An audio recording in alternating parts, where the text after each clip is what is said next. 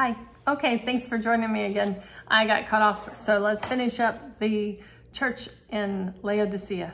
And we're in Revelation chapter 3, and we just read verse 19. So I'm going to read it again. It says, "Those whom I love, I rebuke and discipline. So be earnest and repent." Okay, so we're talking about how much God loves you. He loves you. And because he loves you, he doesn't want you to stay in the place you are, the place of deception, the place of not understanding the purpose for your life, right? And so I just wanted to read Hebrews chapter 12, and let's look and see what God does for his children. He loves us, right?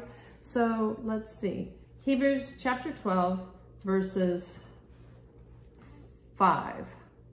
"You have forgotten that word of encouragement that addresses you as sons. My son, do not make light of the Lord's discipline, and do not lose heart when he rebukes you, because the Lord disciplines those he loves, and he punishes everyone he accepts as a son.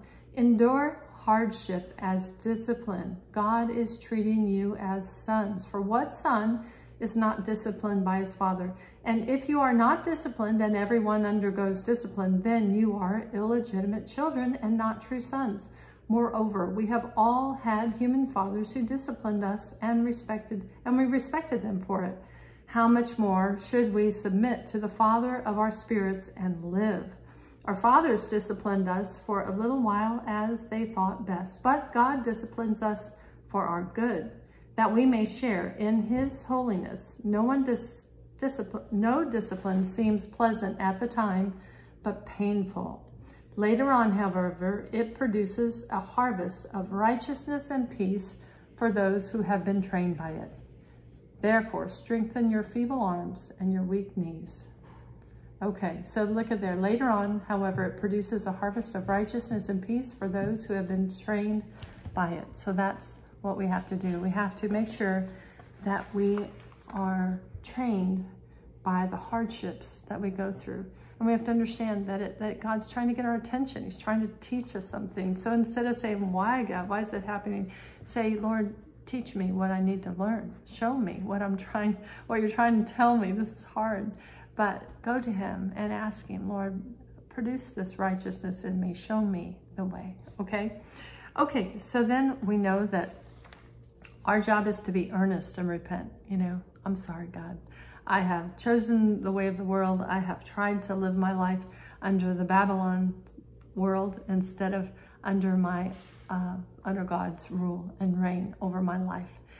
So that's what we need to do. We need to repent and draw close to God, because whenever we repent, we know 1 John 1:9 that if we confess, that he is faithful to forgive. So always confess, come back to the Lord wherever you are, draw close to God. And then he says, "To him who overcomes, I will give the right to sit with me on my throne, just as I overcame and sat down with my Father on his throne.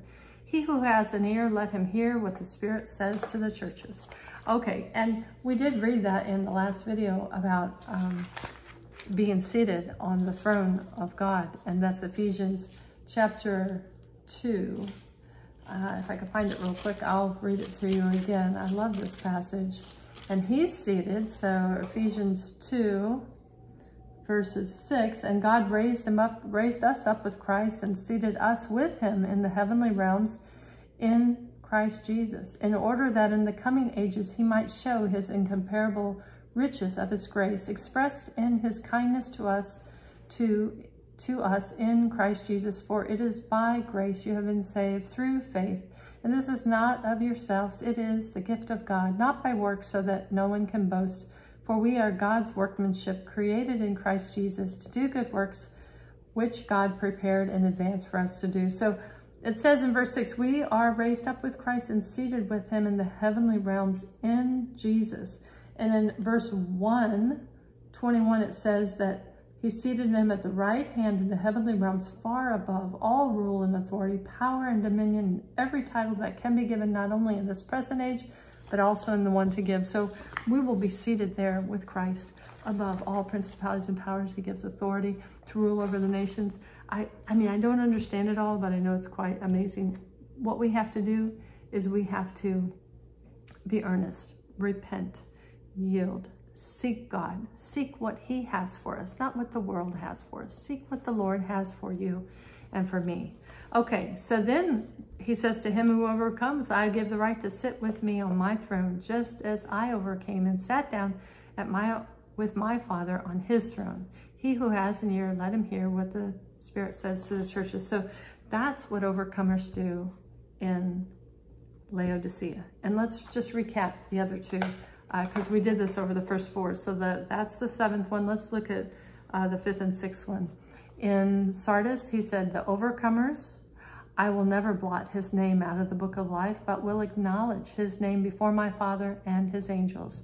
And then in Philadelphia, he says, hold on to what you have, so no one takes your crown. Him who overcomes, I will make a pillar in the temple of my God. Never again will he leave it. I will write on him a new name, the name of my God and of the city of my God, the new Jerusalem, which is coming down out of the heaven from my God. And I will also write on him my new name. To him who has an ear, let him hear what the Spirit says to the churches. So God has, he does want us to live right and to walk with him, but he has promised to give us great things. And to be a child of God, to be an heir of Jesus, of God, is an amazing place to be. It is full of riches and glory, but it is that we would glorify the Father, right? The glory that all glory would go to the Father, and we will be so happy and so content. So I just encourage you that if you find yourself in the city of Laodicea, in the church of Laodicea, where you have lived under compromise and sought the world, just repent and draw close to God, because he wants to be your all in all. He wants to be the one that you yearn for and that you desire. And I say that when you come off the fence and you're no longer lukewarm, you will truly experience what it is to be a Christian, because what it is to be a Christian is a beautiful life. It's not an easy life. It's not free of persecution, but it is a wonderful life. Okay, well, we'll talk about Revelation chapter 4 next time. And until then, take care. Bye.